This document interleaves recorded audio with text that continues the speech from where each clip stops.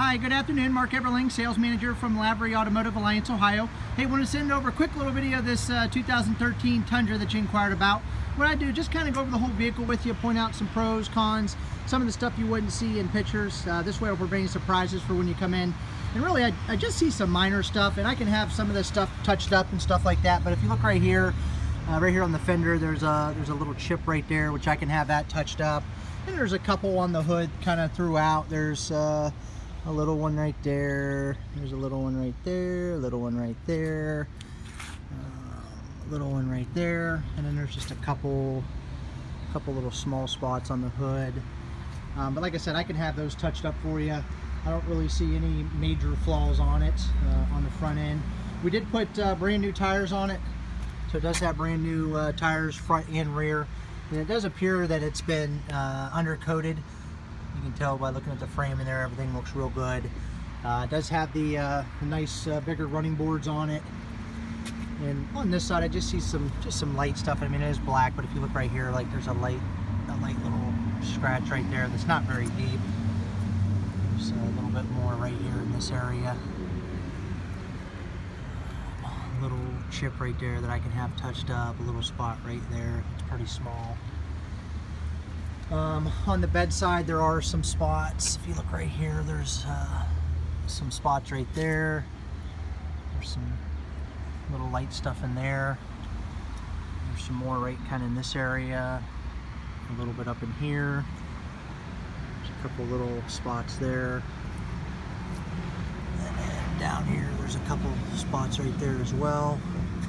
I mean, it is a truck. Obviously, if you use it for any truck purposes, you know, hunting or anything like that, sometimes you'll get little spots like that.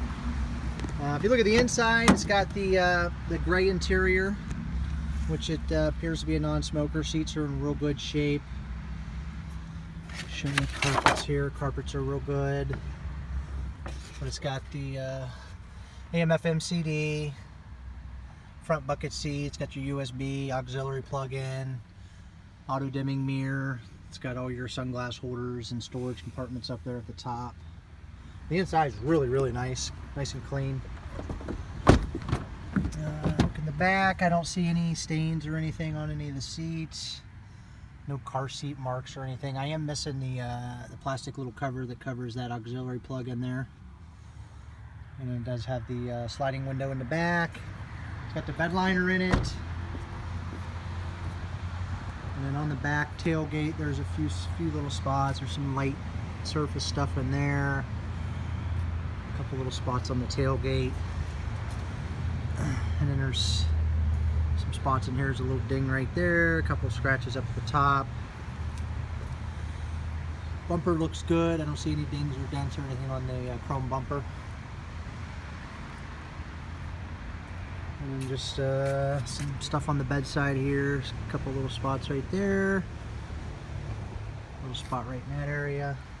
I mean, that's because it's super clean. I just washed it, and obviously it's black, so if you drive it for a day, you probably won't even see any of this stuff.